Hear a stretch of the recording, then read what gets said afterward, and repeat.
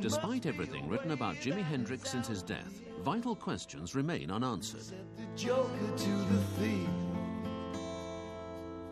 There's far too much confusion, and I can't. Since 1970, declassified government documents, new witness statements and pathological evidence have revealed a much clearer picture. It is now clear that Hendrix was not only aware that his life was in danger, but that he had deep, strong premonitions of his own death. Know what any of this is really worth. He looked me square in the eyes and said, "I won't be here." And I said, "What do you mean won't be here?" He says, "This is because I won't be in my body, I'll be dead." Out of the blue, he said to the reporter, "I doubt I'll live to be 28 years old." There's no reason to get excited. I'd asked him would he be going back to Seattle. He said, "Next time I go to Seattle, it'll be in a pine box." There are many here among us now. And now, with the examination of declassified FBI documents from the 60s, it appears that Hendrix's death may be far more sinister. A political assassination. The 1960s saw a sea change in American politics and culture. The anti-Vietnam demonstrations and the rise of the Black Power movement caused rioting in the streets. A new youth culture emerged in both the black and white communities. A paranoid Richard Nixon and the FBI's J. Edgar Hoover would go to any lengths to prevent the emergence of strong leaders that could influence these young men and women, even murder.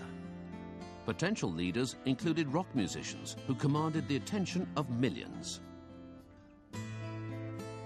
Hendrix linked up with the Black Panthers, and for that reason, he was a dead man.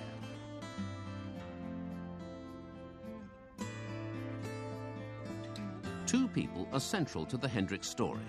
One is his manager, Mike Jeffrey. Mike Jeffries was a very strange, slightly shady character that sort of existed on the managerial sort of aspect of rock music. Always walked around in dark glasses with a kind of off-the-shoulder camel hair coat and things, you know, and looked a bit like a kind of caricature mafia. Spoke in a whisper. He wasn't terribly well liked, as far as I recall. Everybody was very suspicious of Mike Jeffries, and I think with some genuine reasons. The second person is Monica Dannemann, a 24-year-old German woman who spent the last few days of Jimmy's life with him.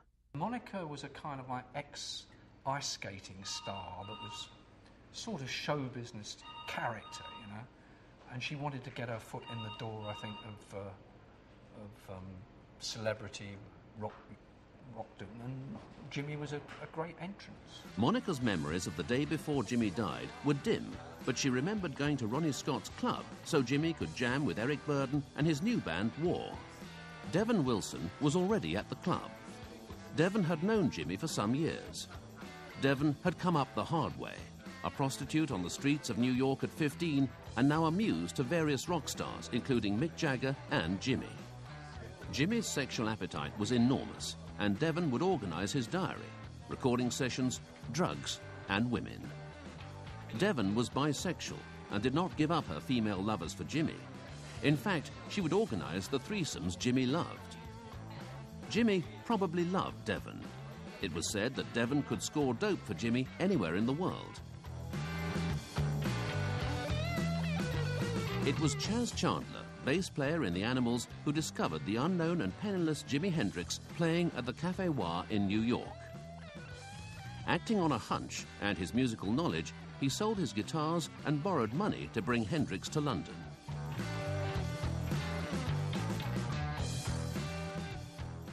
He went out on a considerable limb, as far as I was concerned, because when I first saw Jimmy, which was on his first day in London, and Chaz rang me up and said, he's arrived, and I'm taking him down to the Speakeasy tonight. Do you want to come down and meet him and hear him jam? And I went down and listened to him play that night, and he was jamming with Brian Auger and a few other musicians down there, just the Speakeasy house band. And he was magnificent. He was wonderful as a musician. But to me, it was like listening to somebody like Wes Montgomery, you know, because he was such a clever musician. And I just said to Chaz, quite honestly, Chaz, I said, I can see this going straight over the heads of the fans.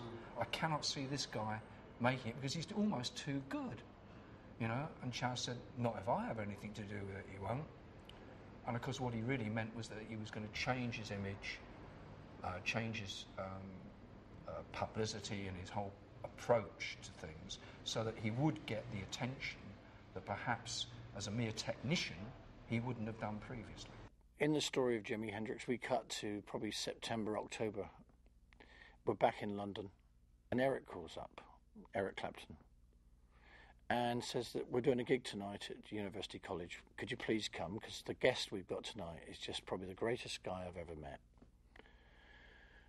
So everybody's working hard, and we all play hard, and we all turned up.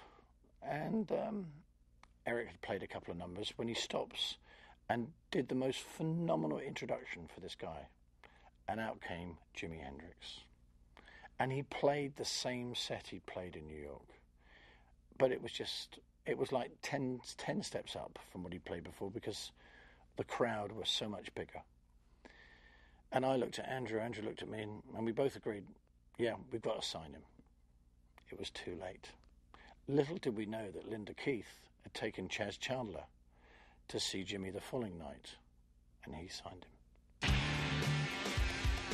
One of the first times he had a chance to play for the English audience was with the Cream, and the Cream were just getting started out. Of course, Eric Clapton on lead guitar, and nobody had ever jammed with him before. I mean, it was just like, who is Jimi Hendrix, and why does he want to jam with us? But sure enough, he talked his way into meeting Jack Bruce at a pub close by, and said, you know, hey, I'd like to jam with you. I'm Jimi Hendrix. I'm over here from America, and he came up on stage, played 2 songs with the Cream, 2 blues songs that he updated with this driving electric sound, and Clapton was blown away, according to Jack Bruce. He said that nobody had ever done this before, and here comes Jimi Hendrix coming along, setting up the great electric blues guitar players of that time, like Jeff Beck and Pete Townsend, who were kind of, I guess, a little bit scared of, who's this guy that can play circles around us? Distasteful though it may seem to us today, Chaz Chandler dubbed Hendrix the Wild Man of Borneo and sold him as the Black Elvis. Chaz Chandler encouraged these crass expressions because it increased Jimmy's publicity. He was also dubbed Mau Mau, and not surprisingly denounced by Mary Whitehouse. Hey, Joe, I say, I heard you shot your woman down, you shot her down now. Within weeks, Hey Joe shot into the British top 10, to be followed by the hugely well-received debut album Are You Experienced, which was kept off the top of the charts only by Sgt. Pepper's Lonely Hearts Club Band. Yes, I did, I shot her. You know, I kinda mess around town. In the summer of 1967, Jimmy played the Monterey International Pop Festival and stole the show. Overnight, he became a superstar on both sides of the Atlantic. His appeal to the kids no doubt strengthened by this coruscating review of Are You Experienced, which appeared in the New York Times. The album cover reinforces the degeneracy theme, with the 3 sneering out from beneath their bouffant hairdos, looking like surreal hermaphrodites. The disc itself is a nightmare show with lust and misery. The explosion, I think, was caused by the war in Vietnam, the rebellion against it, the flower power era, you know, the hippie movement or whatever you want to call it. And acts like Jimi Hendrix were so different that the kids were yearning for something different. And when he came on the scene, he just exploded. I mean, everybody went crazy. I went crazy. It was so new and different, and he was so, I saw him live so many times. He was so magnetic on stage. I mean, he just controlled the audience. And it was an exciting time. I mean, a lot of bands, you know, who broke at that particular time with Hendrix. I mean, it was just a whole different scene.